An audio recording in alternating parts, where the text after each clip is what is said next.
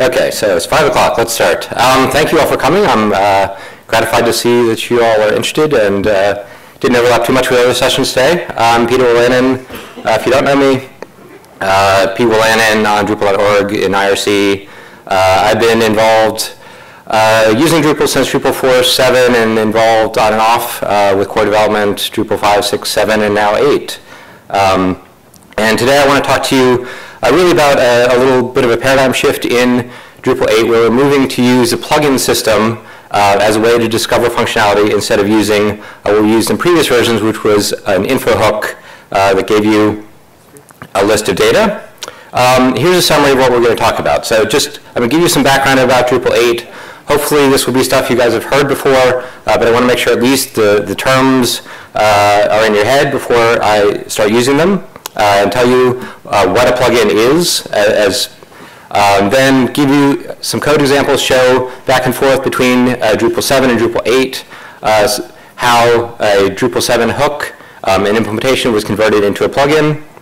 Then move on to a simple example, but one that you'll probably use in your modules, which is displaying a tab, otherwise known as a local task, on a page. Then talk about slightly more advanced, but not really more advanced examples of implementing a custom block and implementing a custom text filter. And finally, just touch on, very briefly, some considerations if you need to define your own plugin for a module that you're porting to Drupal 8. So, my clicker works. There we go. All right, so Drupal 8 background. Basically, you need to know these things. I'm just going to run through them, so you've heard the terms if you haven't before. So Drupal 8, we're making very extensive use of a dependency injection container, or DIC, also the container, service container. That's just an object that contains other objects, instances of them, and those are basically stateless services. They tell you things like the current request, the current user, have a way to generate URLs. So that when I talk about a service, it's something that you can request from this container, service container. You should also know that we have a new routing system, and there's really the fundamental concept you need to know about this new routing system is that we have route names, and the route name is the unique ID. In Drupal 7 and before, you remember that there was a system path, and that was basically unique ID. Now it's a machine name. But really it works much the same. So that route name, that machine name connects you to a path pattern, connects you to a callback or a set of callbacks that provide potentially a title, the content for the page, the access control. So all the things that you'd expected to use in a Drupal 7 menu router are being provided through this named route in Drupal 8. And Drupal 8 also makes extensive use of namespace classes. So in case you haven't seen this already, this is a PHP 5.3 feature. We're making extensive use of it. That's what the class names are going to look like all over Drupal 8. So they start with a section called Drupal because that's the name of the vendor, the name of a module, in this case search, and then some descriptive section, so a plugin, and it's a block plugin, and it's the search block plugin. And that whole string together is the actual class name.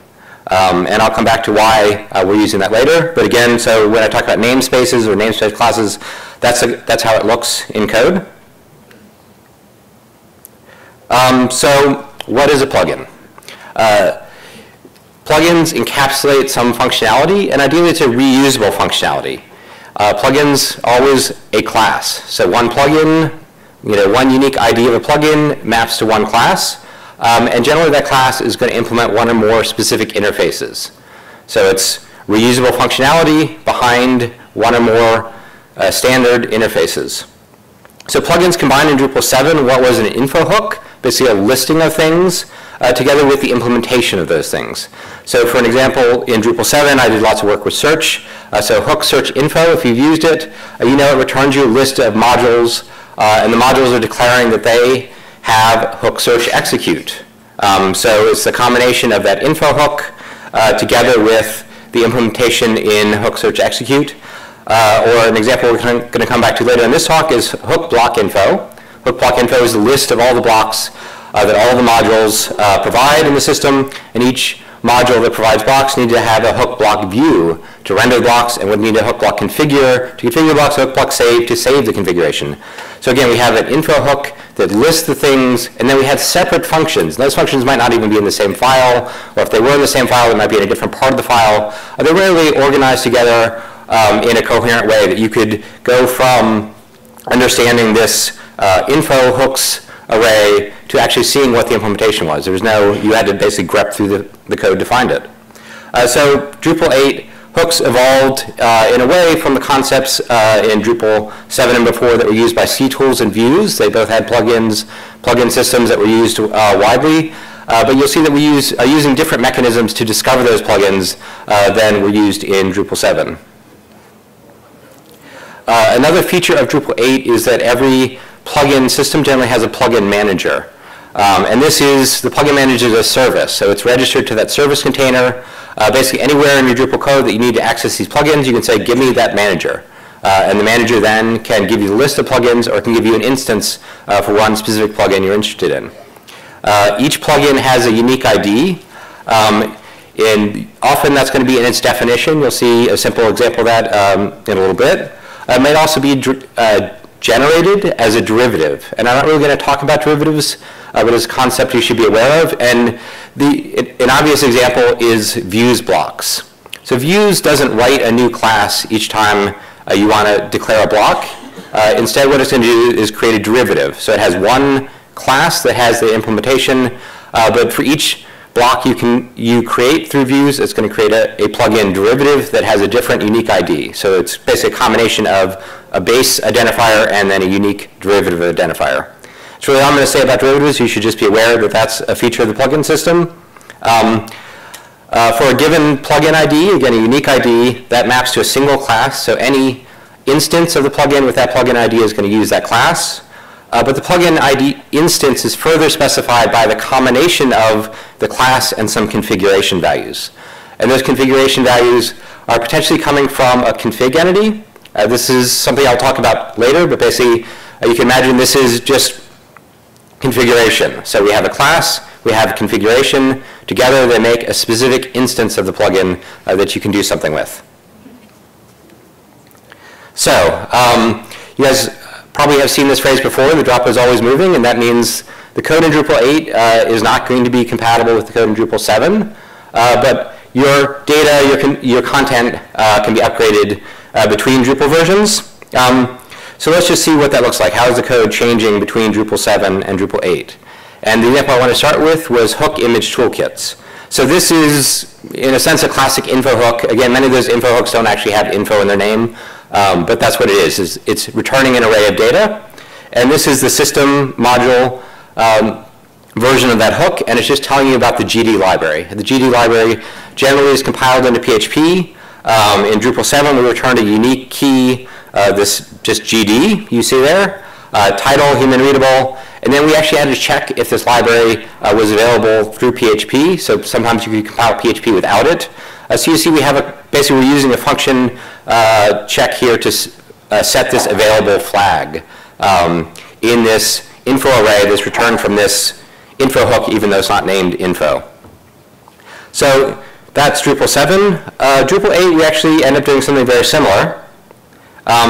So Drupal 8, instead of doing a module invoke all to find all the implementations, we ask the manager for the list of implementations, or the list of available toolkits. And the manager has a method here, just get available toolkits. And inside there, it's actually using something that's pretty common to all managers, which is get definitions. And you think of get definitions is really a one-to-one mapping from the info hook in Drupal 7. It's getting you back arrays of information. And then we're just iterating over those. We have IDs. And for each of those possible IDs, we're checking a method to see if the library is actually available. So you can see there's really a one-to-one mapping, in a sense, between the Drupal 7 code. We got a list of all the things. We call the function to see if the library is actually available. Drupal 8, we're basically doing the same thing. The plugin manager is discovering all the possible plugins and validating that each one is actually available in our version of PHP. If we look at a particular function of the image library, now this would have been organized potentially in an include file, but there was no real requirement as to how you would have organized this function compared to the info hook. You see here that we're actually using another layer of indirection in Drupal 7 because we have to call back into our toolkit method so we actually get the right underlying function, call the right underlying toolkit. But really, we're just passing in an image object and calling a function on it. In Drupal 8, it's actually a little clearer because this class knows that it's dealing with the GD library. So there's no extra level of indirection that's needed. If we're using this plugin, we know that we're using the GD library. And you'll see something we're going to come back to later, that there's an annotation on this class. At the top, you'll see that @image toolkit. And that's saying that this class is an image toolkit plugin. And you'll see that that ID equals GD is exactly the same thing that was in the Drupal 7 info hook as the top level key. So we've really just done a straight port from Drupal 7 here. The things that were in the info hook are in this annotation now. So the ID and the title. And you saw that the manager itself took care of checking whether it was available. And this desaturate method, again, GD is one of these somewhat wonky libraries that doesn't always implement all the things it's supposed to implement. But in general, we can directly call the underlying GD function within this class to manipulate the image. So that's it. It's really a one-to-one mapping from Drupal 7 to Drupal 8. But the code organization, you see, has changed quite a bit. So whereas in Drupal 7, we might have been in an include file, we had all these discrete functions. In Drupal 8, each one of those discrete functions is going to be a method on this one single class. They're all going to be grouped together in that one class file. They're together with the annotation. So you know that this is annotated as that plugin, you know what its ID is, you know what its title is, and you know all the implementation, and it's all in one place. So that right there is really one of the big advantages of plugins. I'll keep coming back and hammering on that point, but you can see it right away. So what about hooks? I know everyone loves hooks. I mean, as a Drupal developer, that's sort of your bread and butter. So Drupal 8 is still going to make pretty extensive use of hooks. Almost every plugin manager has an alter hook. And I'll come back to the reason why this is important later. But so there's still going to be alter hooks. There's still going to be intro hooks, in fact. So things that are just returning data that don't have an implementation should stay as info hooks. They shouldn't be converted to plugins. A good example of that, again, without the name info in the name, is hook permission. So that's just returning you a huge array of permissions and human readable strings. There are no functions involved with that, right? So if you implement hook permission, you don't also implement some other functionality related to permissions in your module. So this is just a pure info hook. It shouldn't ever be a plugin.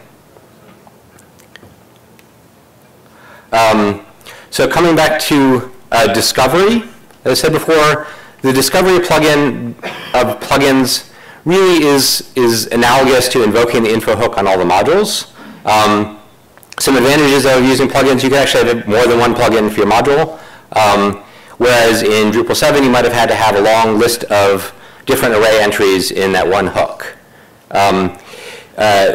In fact, plugin discovery is very flexible. I'll talk about sort of the standard ways that Drupal 8 is doing it, but you could use a hook if you wanted to as a plugin discovery mechanism. There's nothing that stops you.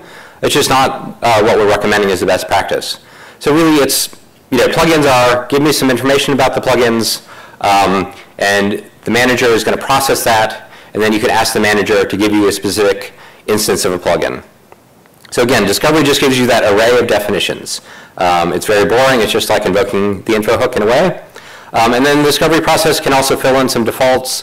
And the most common default, for example, is filled in is the name of the module providing the plugin. Usually you don't care, but just in case you care, that's always filled in.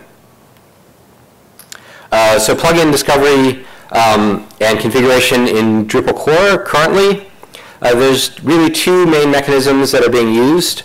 One, for very simple plugins that we're going to look at as our first example, we're using YAML files as the discovery mechanism. And so there are three plugin types that are actually all still potentially pending some more changes. But we expect our local tasks are nearly done. We may do some tweaks on those. Local actions also nearly done. Contextual links still baking.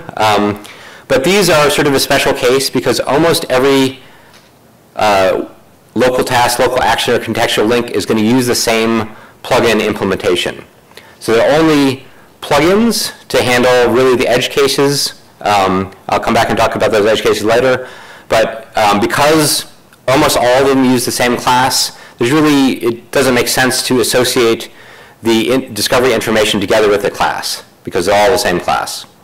In contrast, almost every other plugin, most things that really are a good fit for a plugin system, we're using annotation, as I showed you before, and that keeps the information for the discovery together with the class. One first sort of category of plugins use annotation to be discovered, and they may have some configuration, but they're not using the config entity system, which I'll talk about more. So these, for example, search plugins, the node search plugin has some configuration it pulls in for itself. The user search plugin doesn't have any configuration, so there's not really a consistent need for configuration across the search plugins. Same for the image toolkit, the archiver, stream wrapper. Those potentially using annotation, but not any consistent system of configuration that's common across all the plugins. And then really the majority of plugins in Drupal 8 are using a combination of annotation and a config entity. The most important example probably for developers is going to be the block plugin. And so we're going to go through that. Things like views display, image effect, tips from the tool module. So these are all using annotation together with a config entity. And then we have the entity system itself in Drupal, which looks like a plugin but isn't exactly one, but makes extensive use of annotation in the discovery and definition of the different entity types. So with that as background, let's sort of jump in and start looking at what it would mean for you to implement one of these Drupal 8 plugins. So a prerequisite is you need a module, of course. And Drupal 8 modules, it's not much harder to do than a Drupal 7 module. You need an info file and a module file. But Drupal 8, basically YAML has become sort of the standard format for any static file. And so we've converted the PHP INI format into a YAML format for the info file. So you need mymodule.info.yaml. But really the data is exactly the same. It's just a slightly different format. You can see right there, that's all you have. And an empty PHP file. Once you have those two things, you can enable your module. Once you've enabled your module, we can start defining plugins that are provided by that module. Now I'm going to sort of jump a little bit ahead here and then circle back to some of the details. But I just want to show you really, how easy it is in a way to add tabs which are, actually plugins, plugin instances in Drupal 8. So I'm just going to add this YAML file. The YAML file is what allows these plugins to be found. The plugin ID is the top level key. I have the route name, which again then links me to a path, links me to access control, links me to everything else. I have a title for the tab, and then I have this root ID. So tab root basically just gives me the organization between these two tabs, one of which is basically, the first one is its own root. So it's essentially the anchor. The second tab references the first one. And you'll notice here that we don't need that silly jumping through hoops of the default local task, which is the thing that you never see but you have to render the tab. Did that annoy anyone? Yeah? So that's gone. You don't have to have that anymore. Similarly, it's not listed here, but hierarchical relationships are again explicitly defined. So I'll show you later that you can define explicitly the parent ID of of a tab. So if you want to define any hierarchical relationship, a child tab to a parent tab, it doesn't matter what path they're on or anything else, you can define that relationship just by writing this little YAML file. What does that look like? Just with that YAML file and the other setup I'll come back to, now I have two tabs. And you'll see, I've not only had to avoid that defining the default local task that we used to have to do, but there's actually no requirement on the hierarchy between the two paths. So I have totally arbitrary paths that I've assigned that based on the routes these two tabs link to, but yet I'm able to group them together. So this gives you a lot more flexibility. You could probably have achieved this in Drupal 7 by jumping through hoops and calling an alter hook, but this is now very straightforward to do. And you'll see, both these pages give you some content. And the way you do that, of course, is you need to define routes for your module. I'm not going to go into this in depth, but routes more or less look at this point similar to the way we're defining these plugins. They're YAML files. They tell you a path where you can, that route basically resolves from. It tells you the name of a class and the name of a method to use for the content. You could potentially do the same for the title. These just have static titles. And then some access control. Again, these are sort of the same things you would do in Drupal 7 through hook menu. Here we're just doing it in this file. And you'll see, as a side note, that here we're defining titles for these routes. And if I jump back, those are the titles that appear on the page. So my module list, my module settings. The titles on the tab were just the things I defined for the plugin. So very easy here, total separation of concern between defining the page title, and defining the tabs and the tab titles. That's a theme we've really been working on for Drupal 8 for sort of these menu-related pieces, is trying to separate all the concerns to make it very explicit when you want to do something, you know how to do that and just that one thing, and you don't get confusion between routing, which is really about serving a page request, and tabs, which is about sort of a visual presentation.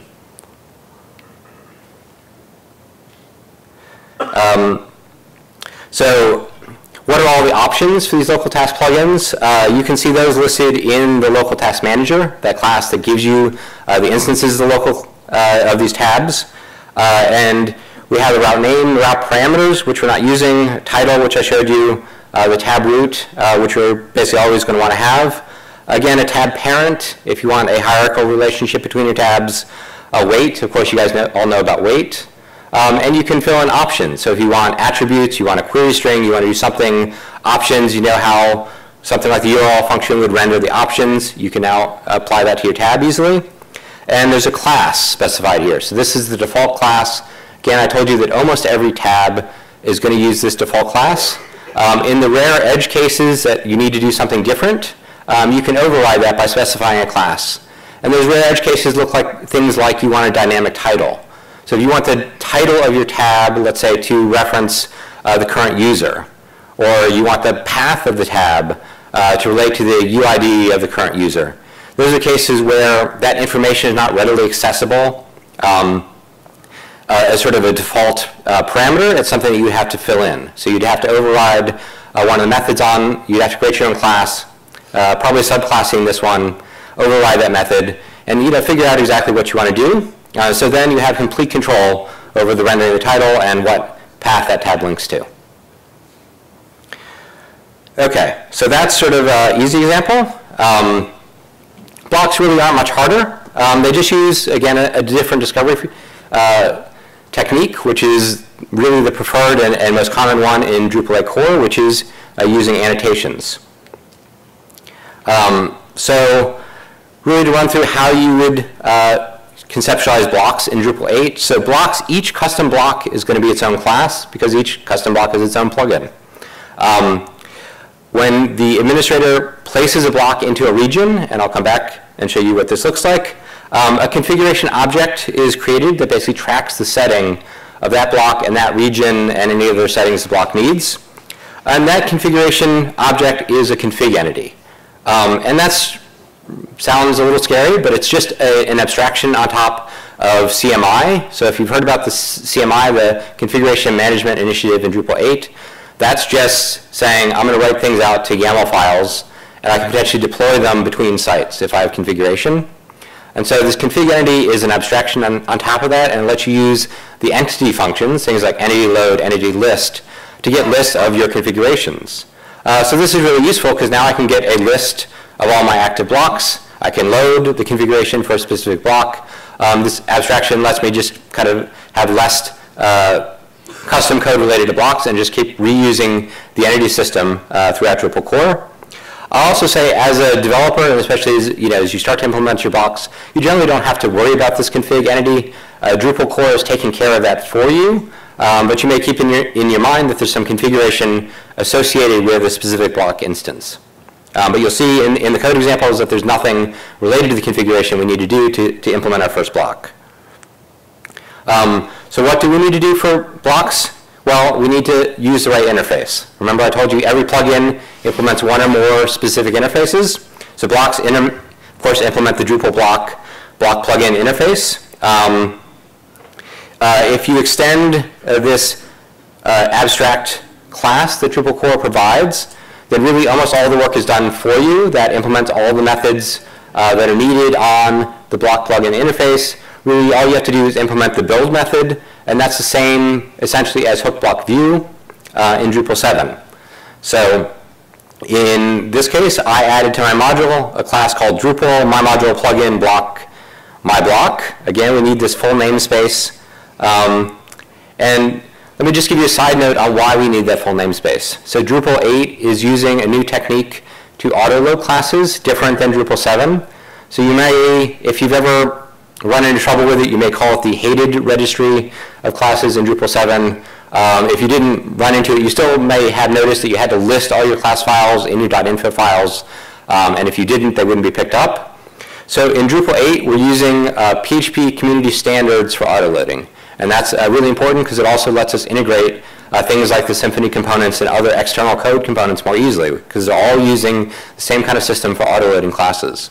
So when I add this custom block class to my module, there's a corresponding file at this file path, which is a little long. It's modules my module lib Drupal my module plugin block my block.php. Yeah, so it's long, it's a little annoying, but you'll notice that there's a very simple mapping, which is that the full name of the class matches that full directory listing under the lib directory. Really, the only thing that's different is we reverse the direction of the slashes and we take off the PHP extension. So even though it's long, it's a very, there's a one-to-one mapping. And actually the PHP community as a whole got a little annoyed with this. So there's a new standard that's coming out called PSR4. That's going to be adopted by Drupal core as early as next week. And really once that happens, these directory paths will be a little shorter, because of course Drupal already knows that a module is under the Drupal namespace and that it belongs to your module. So then we can just have under the lib directory plugin block my block.php. So these directory paths will be a little shorter. And I said that's going to be as soon as next week. So really this is just, at this point, almost a legacy note for a Drupal 8 development cycle. Okay, so what does that class look like? This is really it. I took out a little bit of formatting, but essentially this is it. It just returns a render array from the build method. I have to provide the annotation. And that's it. So the annotation, it's a block plugin, so I use this @block annotation. An ID, that's a unique ID for my block plugin. As always, you namespace it with the name of your module, just so you don't conflict with anybody else. And I have an administrative label. And there's actually another annotation inside there that you'll see very commonly, which is @translation. That means that this string is something that the Drupal localization system is going to parse out. And so when you download a localization from localize.drupal.org, hopefully you will have, in place a localized version of the string if you're deploying Drupal in another language. Otherwise, this is very simple. So build just returns a render array. This is very similar to what you might do in Drupal 7. The thing that is different here is that we have this type link, and you can use type link in your render arrays instead of having to call something like the L function. So that'll get rendered in the end. So I have type link, I just have a title and a route name, which is going to link back to those routes I talked about before. So once I save this file, clear cache, Drupal will pick it up. I go to the blocks admin page, and you'll see that there's a totally new section on the blocks admin page. And this is actually one of the best features probably about Drupal 8 that I don't know if people know about yet, which is that you can have more than one instance of the same block. So in Drupal 7, if you had one block, you could only put it once in one region, and it would appear the same region on every page. Drupal 8, you can have as many instances of this block as you want in different regions. You can configure each one differently, potentially to appear on different pages, even with different settings. This block obviously doesn't have any settings, but you can, many of your blocks would have settings, how many items are listed, other settings. So this sidebar in Drupal 8 gives you the block plugins that are available to be placed, and then the center section shows you only the things that have been placed and are active on the site. So if I click this link, click, it pops up a dialog. This looks, again, very much like what you would have seen in Drupal 7 for configuring a single block.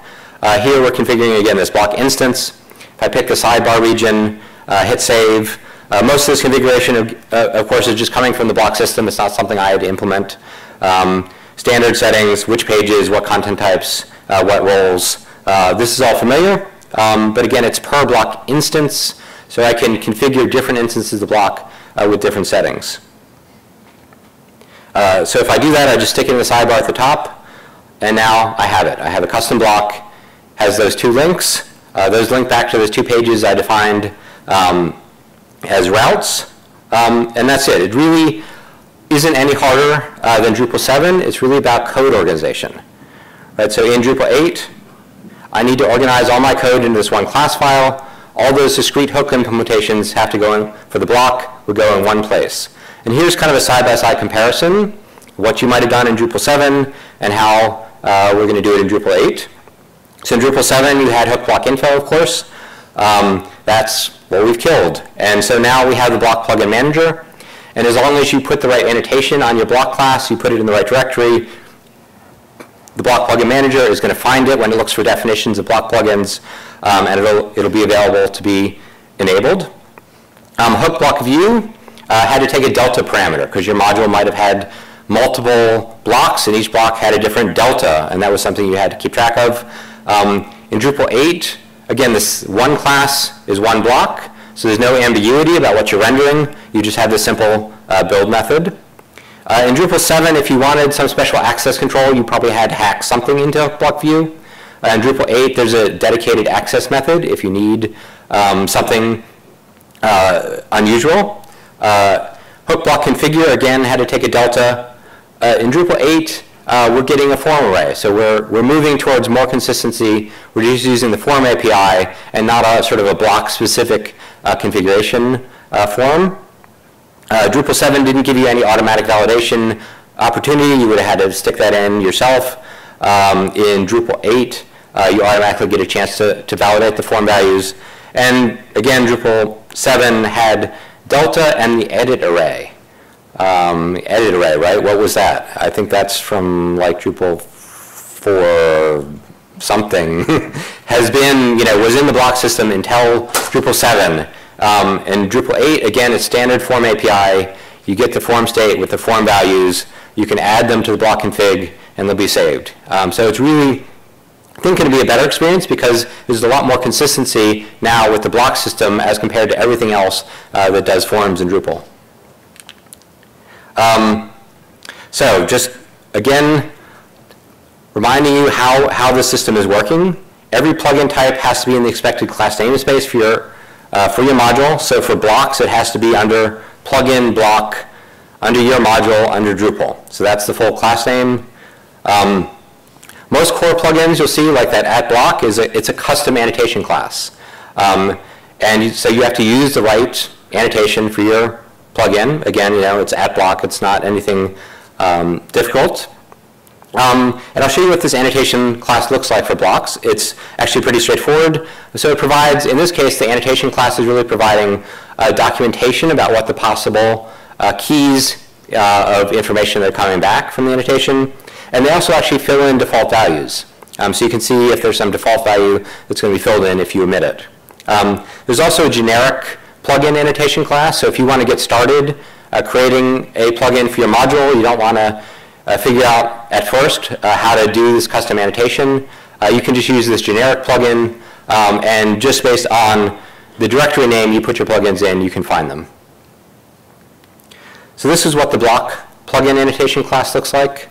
It only has those two keys that you saw in my implementation of a block.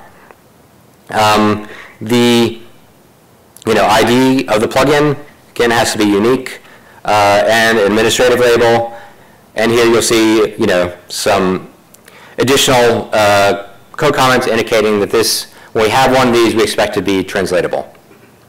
So this is really just documentation, except when we discover the plugin, we actually instantiate this class with the information from the annotation in your block class. And that's how we're able to fill in default values, because we get an instance of this class. It can fill in for all these properties. It'll fill in if the property has a default value. It'll be applied when it's instantiated.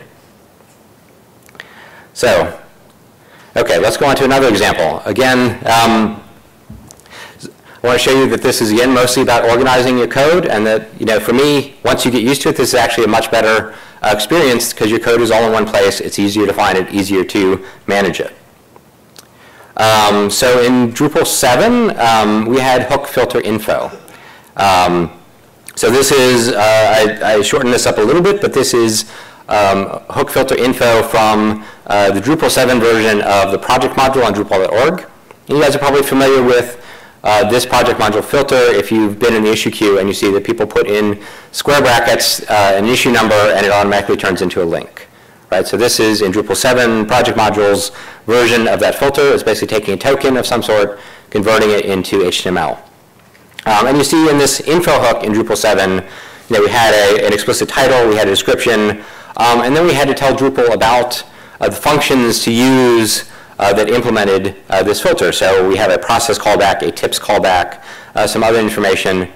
And where are those functions located? They could be anywhere in the file. They're not together with this. I have no easy way to associate them, or if I wanted to copy paste them to another module, no easy way to copy paste them. Everyone's favorite mechanism of starting development, copy paste. Hey, that's what open source is all about, right?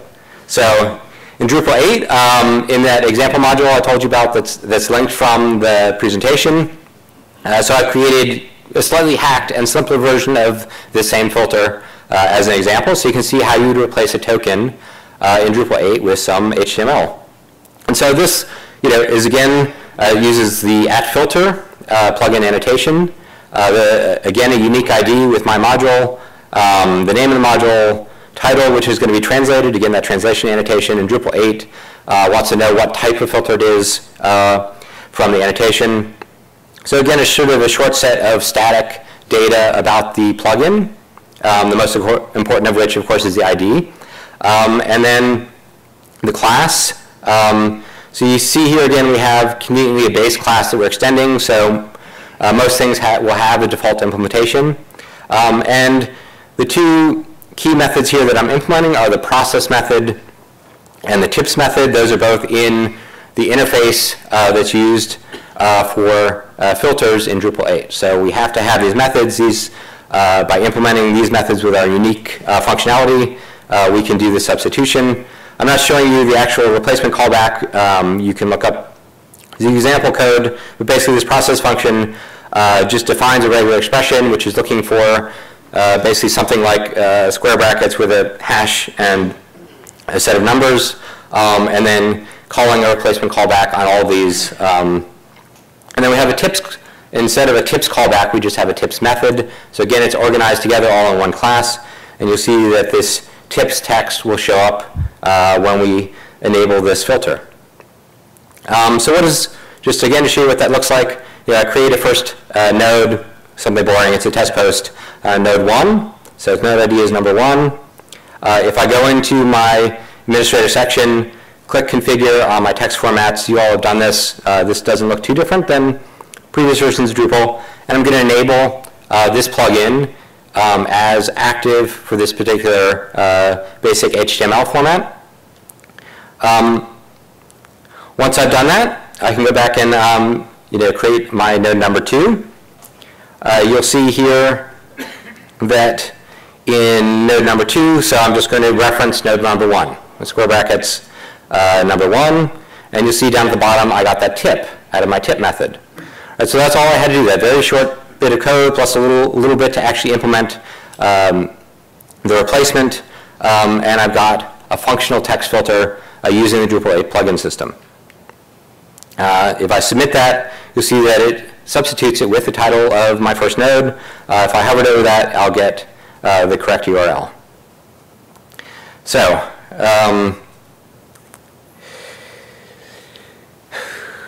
moving towards the end, and I'm leaving plenty of time for questions because I hope you guys have some.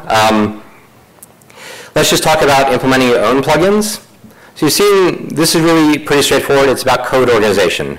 And so you may already have had a module that had a plugin in Drupal 7. If you use ctools, that was a very convenient way to allow other modules to hook into whatever you were doing. For example, I worked on Facet API. Facet API uses the ctools plugin system so that modules, different search modules can provide implementations for facets. So if you want to think about upgrading your ctools or whatever system or an info hook together with some implementation to Drupal 8, you should start out by assuming that you want to use this annotation-based discovery. So that's keeping the metadata about your plugin, essentially the thing that would have been returned from the info hook, together actually in the same file with the class that's going to implement it. So that really should be your starting point, your default. The YAML discovery, which we talked a little bit about, is sort of an edge case. So that's when every plugin is probably going to use the same class except for the 1%. Probably if you if you had a plugin for your module in Drupal 7, that's not going to be the case. These few ones I showed, only with something like that is it going to be appropriate probably for using this YAML discovery.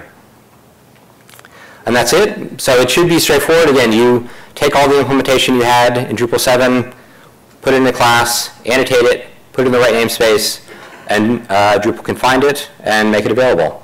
Obviously, if you're implementing your own, you'll have to write a manager, but there's a default manager you can extend. So you really have to just define a few things like what annotation you're using and what directory your plugins are found in.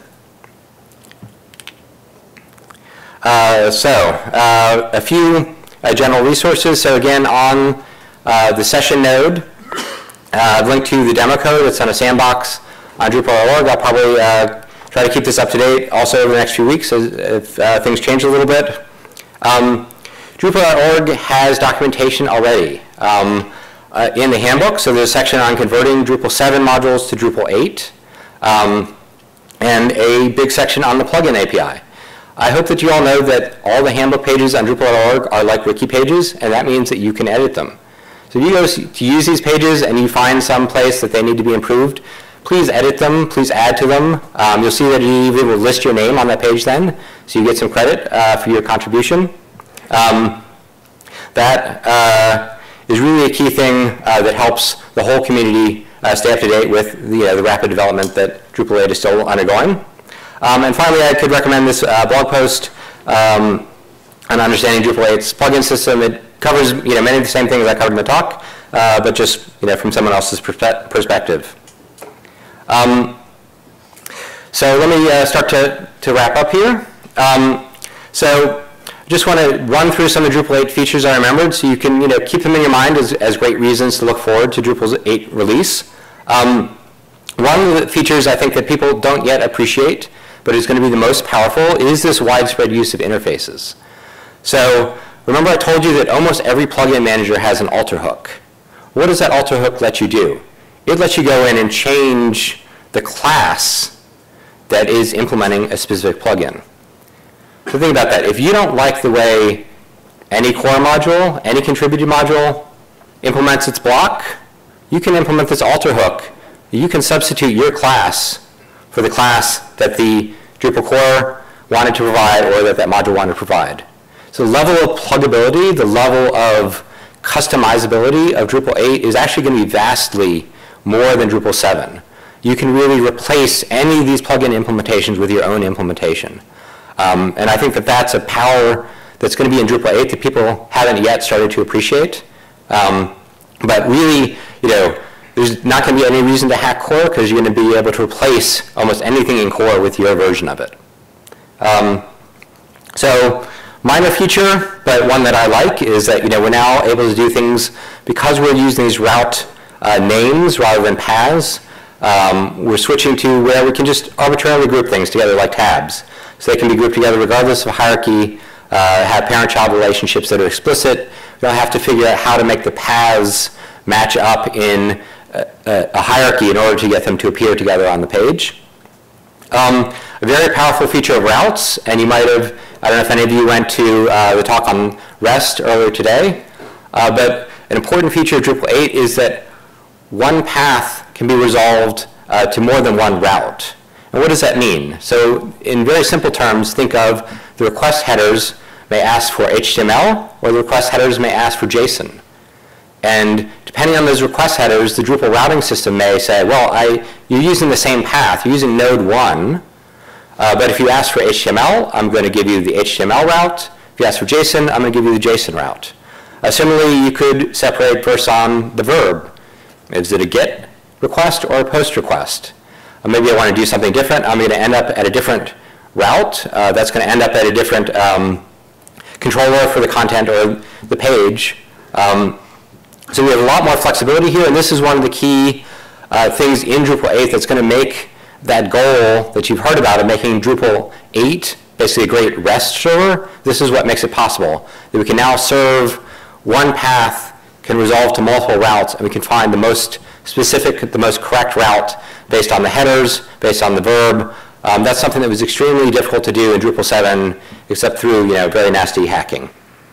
I talked a little bit about config, or that came out of the Configuration Management Initiative. If you're upgrading from Drupal 7 and you have variables in your module, you have to actually think a little bit about a split here between config, which most things are, and config is deployable, so it's written out to YAML files. You can copy some configuration you have from your development server to your live server if you want to reconfigure your live server. There's a different subset of variables that were mapped into something called state for Drupal 8. And state is things that's not deployable. It's not something you'd ever want to sync between sites, so think of the last cron run. Like, why would the timestamp for the last cron run in Drupal 7 is stored in a variable? In Drupal 8, it's state, and that means it's specific to this Drupal site. It's not something you're ever going to deploy between sites. Like, why would your production server care the last time your dev server ran cron? It's not appropriate to synchronize. So again, if you're upgrading a module to Drupal 8, think about the split between configuration and state and what the right thing to be using is. Another Drupal 8 feature is that YAML is really a standard we're adopting for most configuration data files. So depending if your module had files of some sort, in any format, you might think about converting those to YAML. And the other feature I told you about for blocks was that you can have multiple instances of the same block. Again, this is sort of you might think of this almost as an edge feature, sort of a fallout of the plugin system. But I think this is going to be really great for site builders. It's going to give you tremendous flexibility compared to Drupal 7, where you were locked into that one block. And if you wanted to, again, you either had to copy the code or jump through a lot of hoops to get it twice. So let me sum it up here. So plugins combine the discovery of the functionality with the implementation of the functionality, generally just within that one class file. In Drupal 7, that looked like an info hook and then a bunch of functions that implemented some functionality. But those could have been scattered all around. They could have been in different files. In Drupal 8, we're reorganizing them, we're putting together in one class file. And if you are defining a plugin for your module, generally, you should be looking at using this annotation-based system unless you have a very clear reason why your plugin type is quite outside the norm. So that's it to wrap up. You all probably know, but Friday is Sprint Day. So if you haven't been involved in Drupal core development so far and you'd like to be, or if you want to contribute to a module, help fix bugs, help mentor people, or be mentored. If you want to get involved, there can be mentors available. Please stay around on Friday. It's actually often, for me, the best day of the entire DrupalCon. The most energy, the most excitement. So there's information on the DrupalCon website. And finally, of course, please rate the session. Let me know what you thought, if it was useful. With that, I'd be happy to take your questions.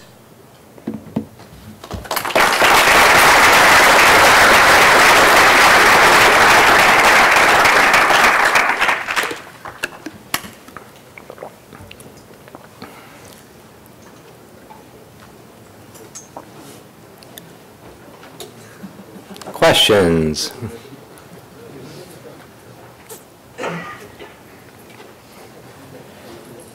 Looks like no sessions and great session. Thanks.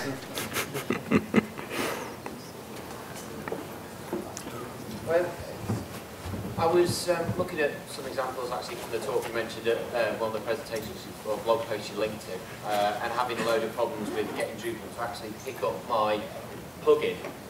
And there seems to be very little in the way of tools to diagnose why that's not happening, which is a bit more difficult than it was in D7.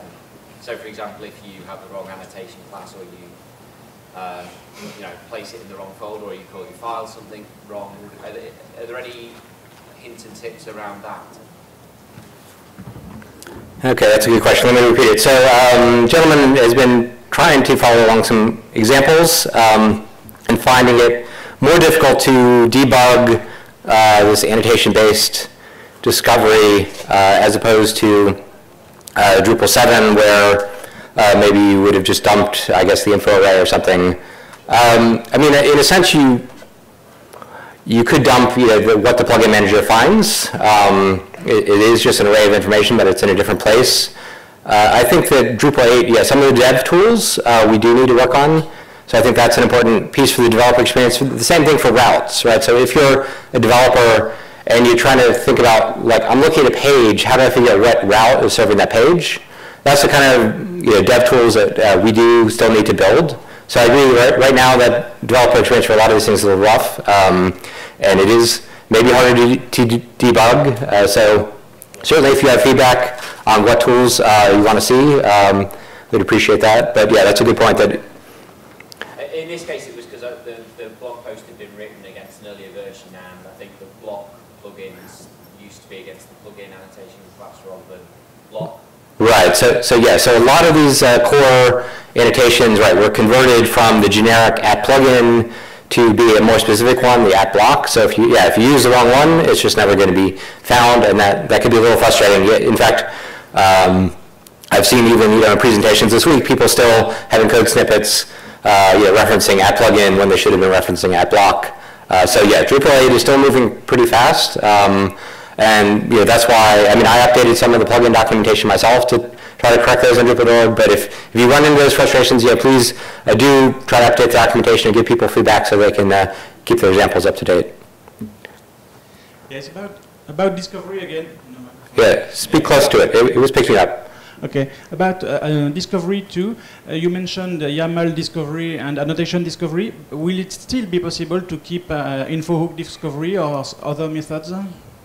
Okay, so info hook discovery, there is actually an info hook discovery system in Drupal 8 core. We had some debate about whether to keep it or not. Currently it's still in Drupal core, but it's not being used by anything, so that was sort of the question. So either we need to at least write some tests to validate that it's going to work correctly, or or we might remove it. But if you look at the code, it's very minimal code.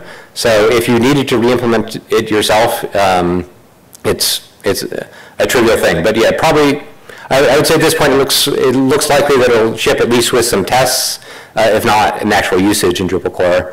But again, I would say that's more like when you want to do the YAML discovery, where it's a better fit when most of the classes are the same.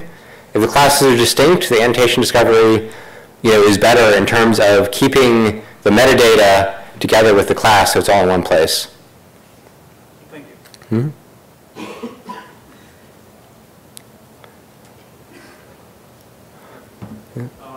How about the system settings form in Drupal 7? How will that work in Drupal 8? Will that be the values that you store there? Would that be a state? So settings form, so that's in general config. So yeah, because a settings form, usually you're setting some persistent settings for your module. The vast majority of variables were converted to config. There's only those few things like the last timestamp I did X that really make sense as state, because they're not something you'd ever synchronize between sites. Yeah, I believe if you use that kind of settings form, it will give you the opportunity to write it as a config object.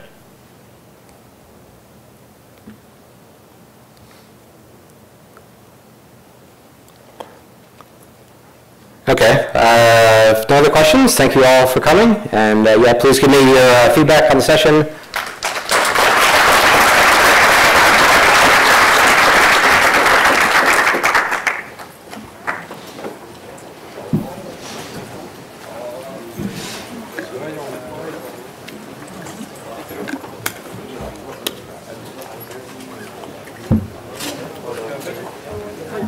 That was excellent. Oh, Just want to say, made a big difference.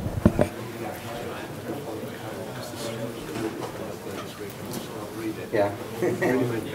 Okay. Thank you.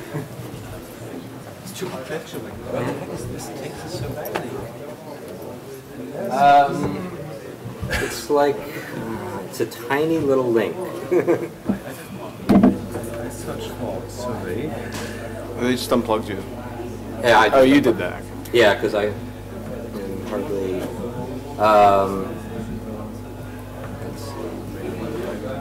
Let's see. It's